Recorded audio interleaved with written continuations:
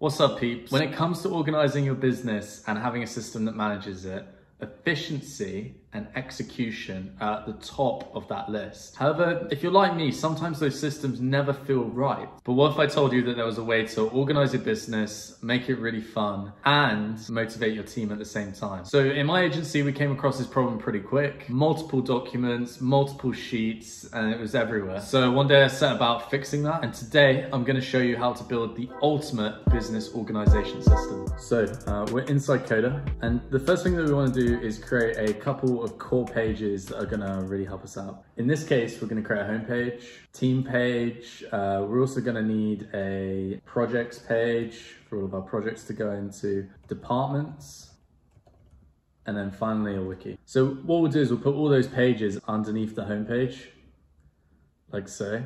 And now we have our team homepage, and here we go. So something that's really important to think about when you're creating your system is how you style it and the icons that you use as well. If you have a really complicated or large document and the icons are all over the place in terms of style, you're not actually gonna have a great time when it comes to making sure that people can find their way around and get around your document. I like to use themes for my iconography. That way it allows me to quite easily help people understand where they are, what they're doing, and use the same icons for the same sections. In this case, we're gonna go for a medieval theme.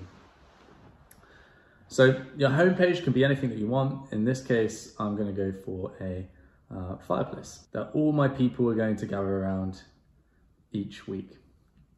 My team, I'm gonna go for knights.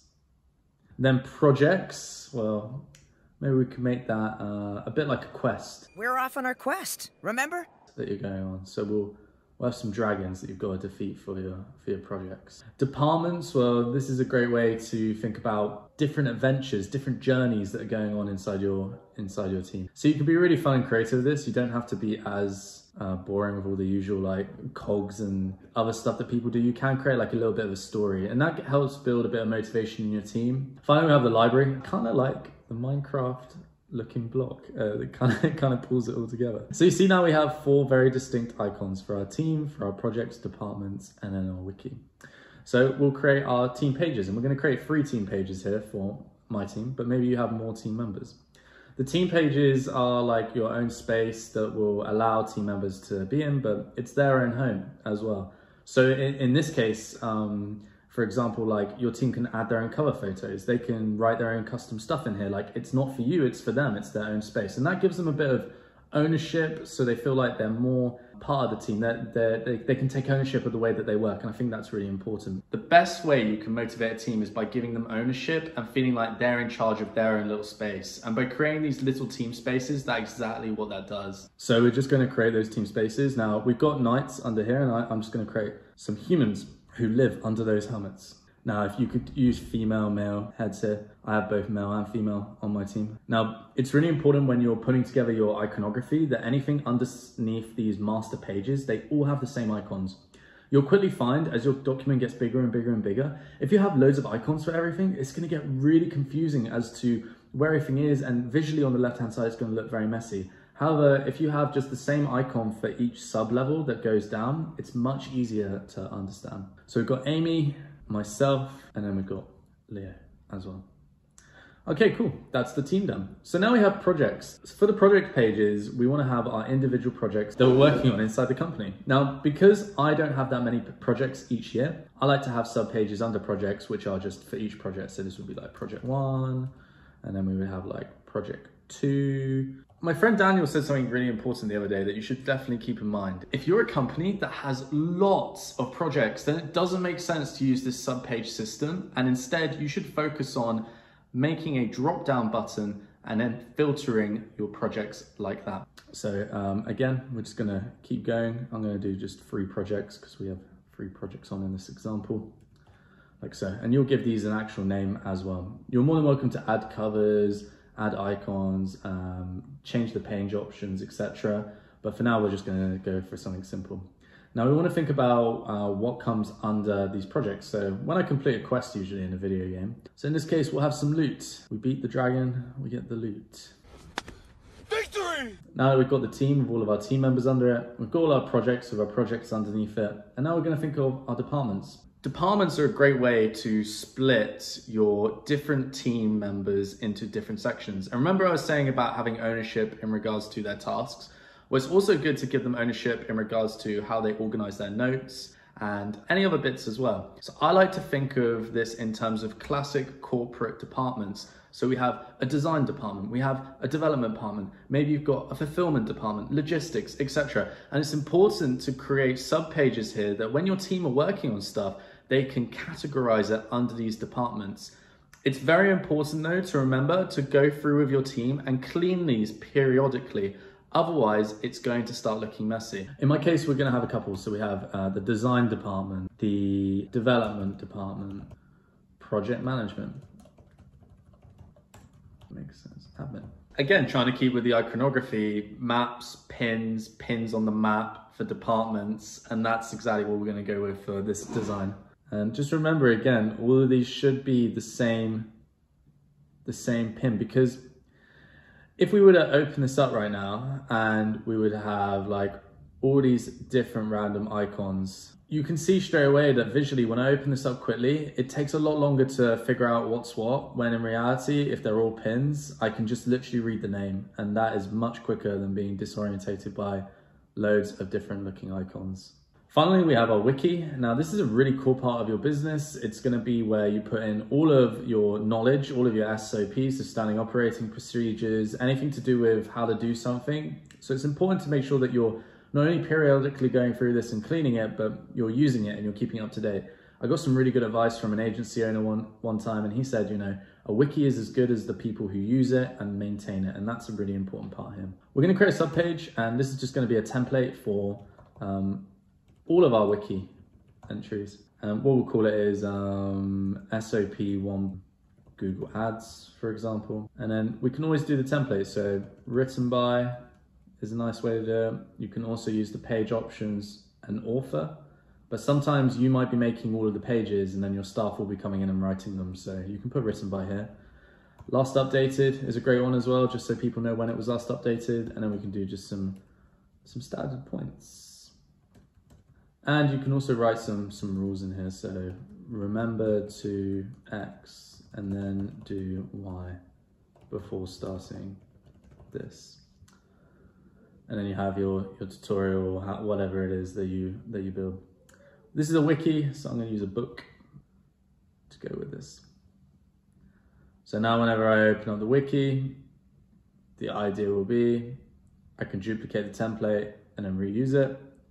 Then in the future, when we open up our wiki, we can see loads of books. And because of Coda's great search feature, I can just type SOP Google in the top left, and it will come up with all of the wiki items.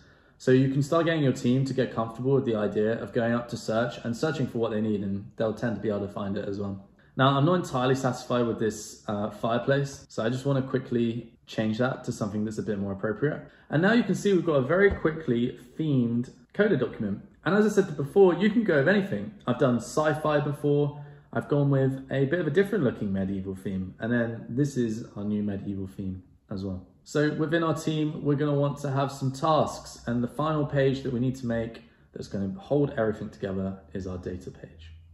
Now, I like to actually give this a more of a techie looking symbol because it's not actually going to go under our homepage. And our staff aren't actually going to be able to see this because we don't want to confuse them. What I tend to do is add this as a shortcut to the top so I can always access it, and then I hide it because nobody needs to see it. And we can just keep things simple like that. So within our data, we can use a template here and create tasks. In this case, I'm just going to use a Coda template, but you guys can build out your own. And I'll show you how in another tutorial how to build out a more complex task manager system.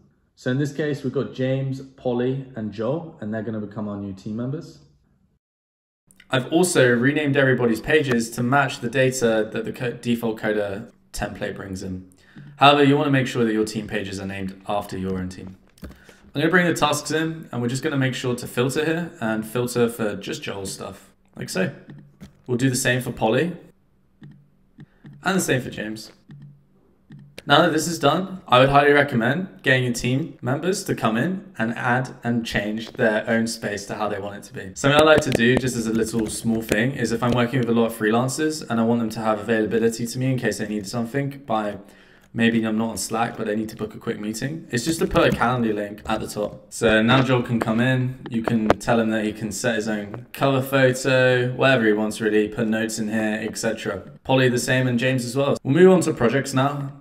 So we're just gonna bring in our projects table here and just a view of it as well. What we wanna do is just filter and filter dependent on what the actual project is. In this case, it's the Fun Wrestling Tournament.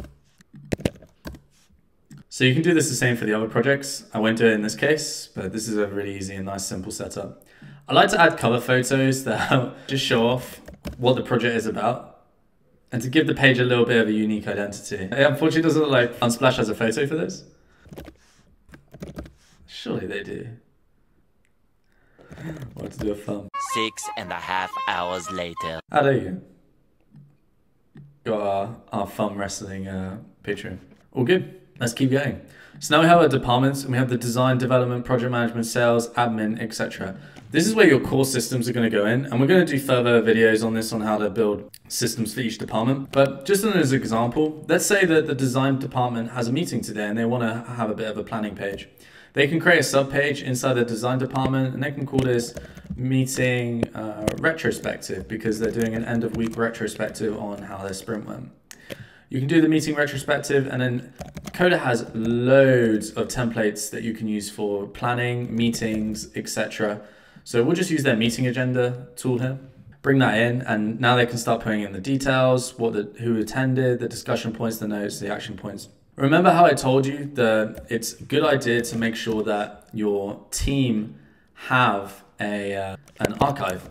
And in this case, I would put an archive page inside each department so that your team get used to, once they've finished with these meeting notes, putting it in the archive and leaving it there. Again, they can use the search bar, so if they want to then look for that retrospective, they can.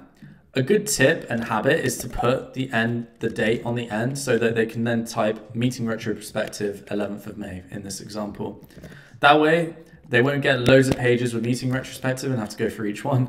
Instead, they can just look for the 11th. They won't get loads of pages.